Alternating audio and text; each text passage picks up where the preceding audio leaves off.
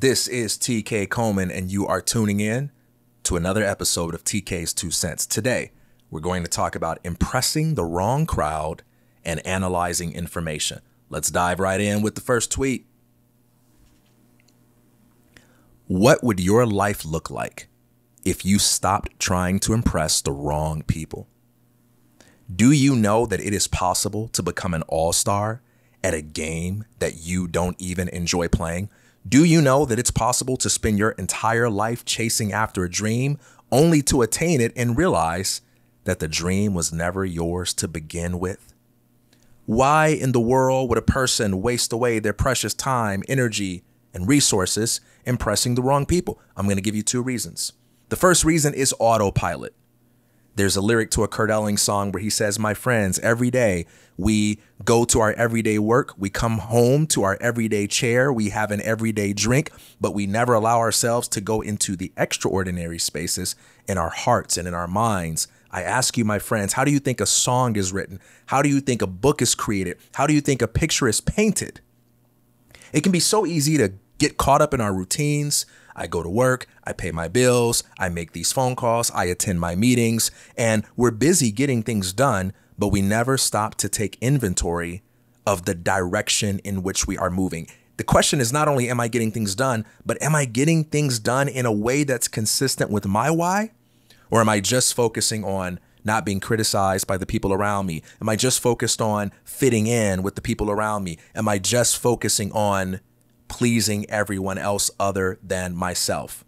Here's a second reason. We all know what it's like to be around people who just don't take our dreams seriously. And so they might tease us, they might poke fun at us, they might mock us, or perhaps more indirectly, whenever we talk with enthusiasm about something that inspires us, whether it be a movie, a book, or a project, they just don't seem impressed by the things that fire us up and make us feel inspired by life. And the tension that creates when you're excited about something and the people in your life either make fun of it or they behave in a manner that says I'm unimpressed, you can want so badly to adjust your life to conform to something that they will think is cool, that they will think is impressive. And because those people are right in your face, because you work with them every day, you live around them every day, you run into them every day, you shop at the same grocery store as them, it can be easy to treat that with a greater priority. But do not confuse the people that are most visible to you with the people that are most important for you to please. One of the best pieces of advice I ever received was decide who you want to be a hero for and ignore everybody else. None of us are perfect. None of us have flawless concept of what it means to live a good life. But if you are not living out your concept of a good life, then you have no chance whatsoever. Because if you live out someone else's concept of a good life, 2 things will happen. Either you'll attain it and realize that's never what you wanted in the first place, so you wasted your time, or you won't attain it and you'll spend your whole life chasing after something that you don't even want. Please don't live on autopilot. Please don't cater to the people around you who are unimpressed by your dreams, but live according to your own preferences, your own priorities, and your own principles. When you stop trying to impress the wrong people, you can finally experience the joy and the fulfillment and the personal power that comes from being in agreement and in alignment with your own core. What would your life look like if you stopped trying to impress the wrong people? Let's go to tweet number 2.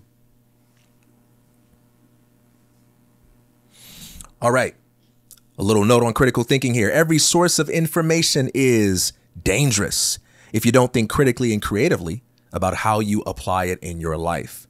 Books are like fire, powerful, useful, nourishing, illuminating, and utterly capable of destroying you if you turn your brain off and dive in. Content consumption is not a substitute for critical thinking. Just because you are good at opening up a book doesn't mean you should turn off your brain. Just because you spend hours upon hours listening to podcasts doesn't mean that you should not weigh those ideas against your own experiences. Just because you are reading a bunch of blogs doesn't mean you should mindlessly absorb the advice that is given to you by someone just because of their status as a thought leader. At the end of the day, you must own the outcomes of your life because you are the one that will bear the weight of the consequences you experience when you make choices. The people that are writing the books, the people that are putting out the podcast, they can't live your life for you. And it's not lost on me that that's true of me too.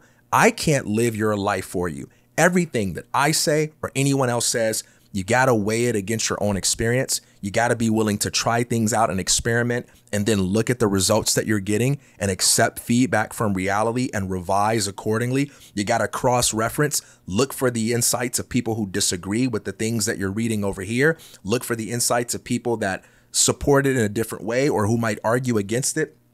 Do your due diligence for the ideas that you are choosing to live by. Always think critically. There is no such thing as a safe resource that you can consume that's not going to involve any risk whatsoever. Because even if you found the perfect book, even if you found the perfect teacher or the perfect podcast, you are still an imperfect person bringing imperfect understandings, imperfect mental models to the experience.